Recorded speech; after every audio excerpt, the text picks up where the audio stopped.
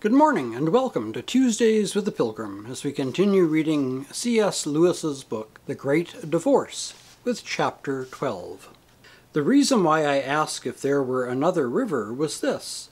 All down one long aisle of the forest, the undersides of the leafy branches had begun to tremble with dancing light, and on earth I knew nothing so likely to produce this appearance as the reflected lights cast upward from moving waters. A few moments later I realized my mistake. Some kind of procession was approaching us, and the light came from the persons who comprised it.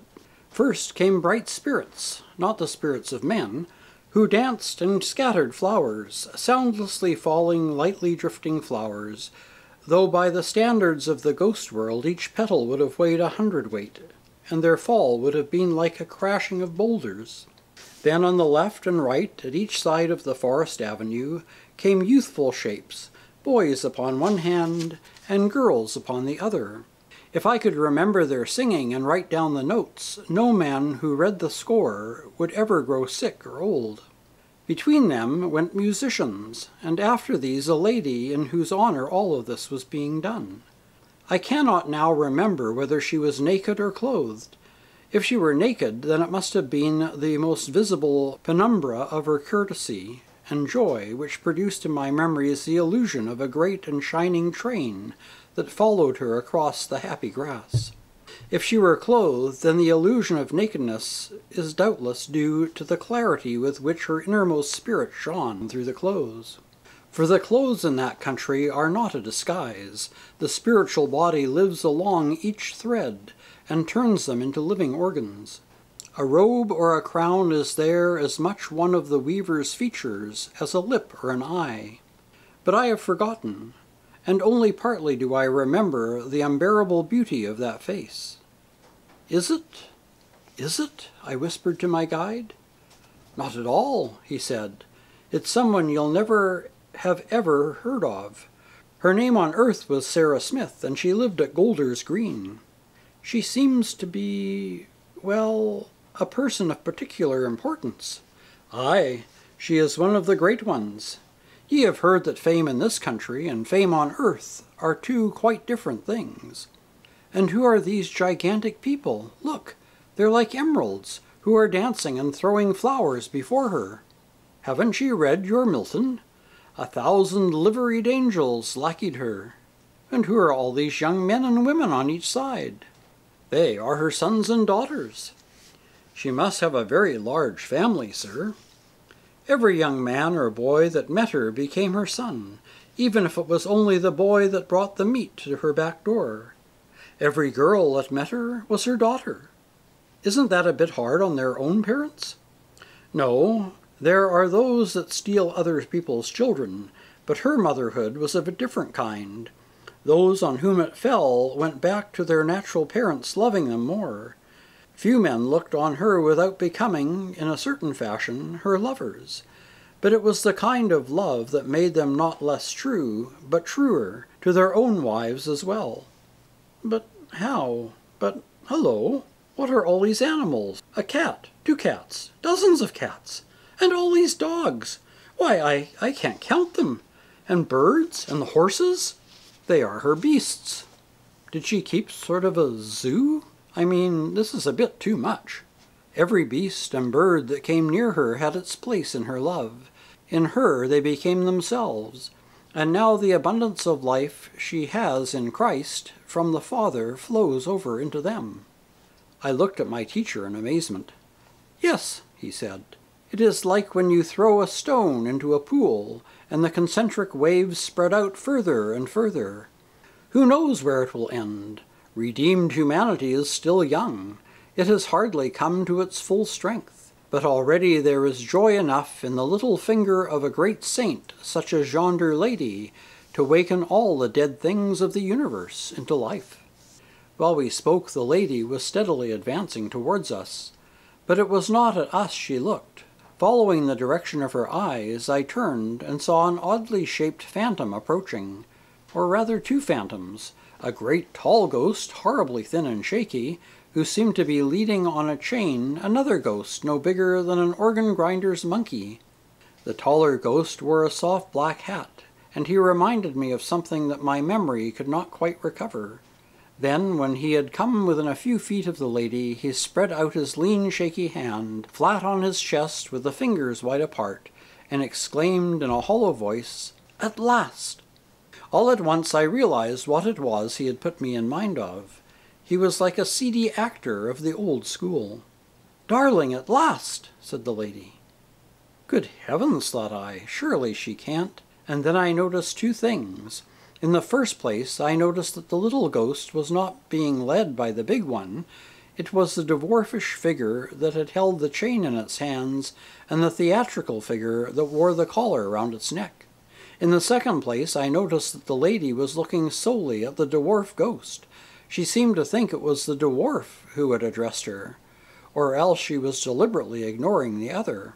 On the poor dwarf she turned her eyes. Love shone not from her face only, but from all of her limbs, as if it were some liquid in which she had just been bathing. Then, to my dismay, she came nearer. She stooped down and kissed the dwarf. It made one shudder to see her in such close contact with that cold, damp, shrunken thing, but she did not shudder. "Frank," she said, "before anything else, forgive me for all I ever did wrong, and for all I did not do right, since the very first day we met. I ask your pardon." I looked properly at the dwarf for the first time now, or perhaps when he received her kiss he became a little more visible. One could just make out the sort of face he must have had when he was a man.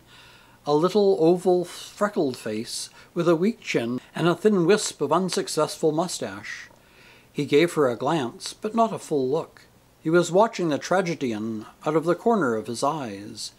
Then he gave a little jerk to the chain, and it was the tragedian, not he, who answered the lady. "There, there," said the tragedian. "We'll say no more about it. We all make mistakes." With the words, there came over his features a ghastly contortion, which I think was meant for an indulgently playful smile. "We'll say no more," he continued. "It's not myself I'm thinking about, it's you. That is what has been continually on my mind all these years, the thought of you. You were here alone, breaking your heart about me. But now," said the lady to the dwarf, "you can set all that aside. Never think like that again. It is all over." Her beauty brightened so that I could hardly see anything else, and under that sweet compulsion the dwarf really looked at her for the first time. For a second I thought he was growing more like a man. He opened his mouth. He himself was going to speak this time. But oh, the disappointment when the words came. "You missed me?" he croaked in a small bleating voice. Yet even then she was not taken aback. Still the love and courtesy flowed from her. "Dear, you will understand about that very soon," she said. "But today?" What happened next gave me a shock.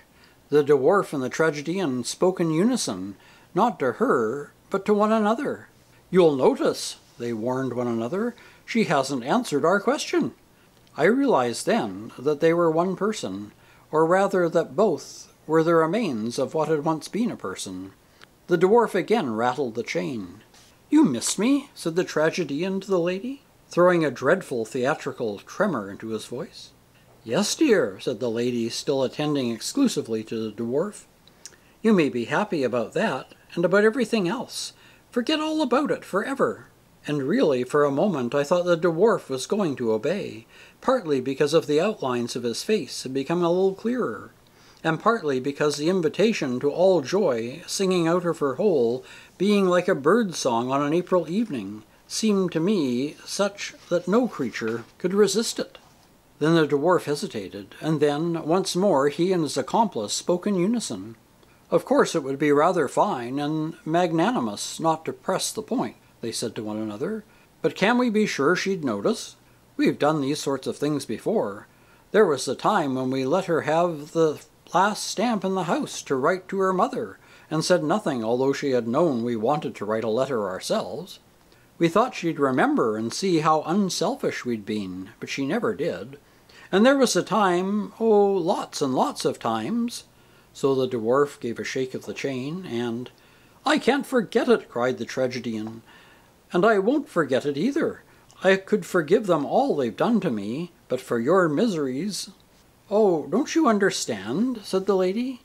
"There are no miseries here." "Do you mean to say," answered the dwarf, as if this new idea had made him quite forget the tragedian for a moment, "do you mean to say you've been happy? Didn't you want me to be? But no matter, want it now, or don't think about it at all." The dwarf blinked at her. One could see an unheard-of idea trying to enter his little mind. One could even see that there was for him some sweetness in it. For a second he had almost let the chain go. Then, as if it were his lifeline, he clutched it once more. "Look here," said the tragedian, "we've got to face this." He was using his manly, bullying tone this time, the one for bringing women to their senses. "Darling," said the lady to the dwarf, "there's nothing to face. You don't want me to have been miserable for misery's sake. You only think I must have been if I loved you. But if you'll only wait, you'll see that isn't so." "Love?" said the tragedian, striking his forehead with his hand. Then a few notes deeper, "Love? Do you know the meaning of the word?" "How should I not?" said the lady. "I am in love. In love. Do you understand? Yes, now I love truly." "You mean," said the tragedian, "you mean you did not love me truly in the old days?" "Only in a poor sort of way," she answered. "I have asked you to forgive me. There was little real love in it. But what we call love down there was mostly the craving to be loved. In the main I loved you for my own sake, because I needed you." "And now?" said the tragedian, with a hackneyed gesture of despair. "Now you need me no more?" "But of course not," said the lady, and her smile made me wonder how both the phantoms could remain from crying out with joy. "What needs could I have?" she said. "Now that I have all, I am full now, not empty. I am in love himself, not lonely. Strong, not weak. You shall be the same. Come and see. We shall have no need for one another now. We can begin to love truly." But the tragedian was still striking attitudes. "She needs me no more, no more, no more," he said in a choking voice to no one in particular. "Would to God," he continued, but he was now pronouncing it good, "would to God that I had seen her lying dead at my feet before I heard those words. Lying dead at my feet, lying dead at my feet." I do not know how long the creature intended to go on repeating the phrase, for the lady put an end to that. "Frank! Frank!" she cried in a voice that made the whole wood ring. "Look at me! Look at me! What are you doing with that great ugly doll? Do let go of the chain. Send it away. It is you I want. Don't you see what nonsense it's talking?" Merriment danced in her eyes. She was sharing a joke with the dwarf, right over the head of the tragedian. Something not at all unlike a smile struggled to appear on the dwarf's face. For he was looking at her now. Her laughter was past his first defenses. He was struggling hard to keep it out, but already with imperfect success. Against his will, he was even growing a little bigger.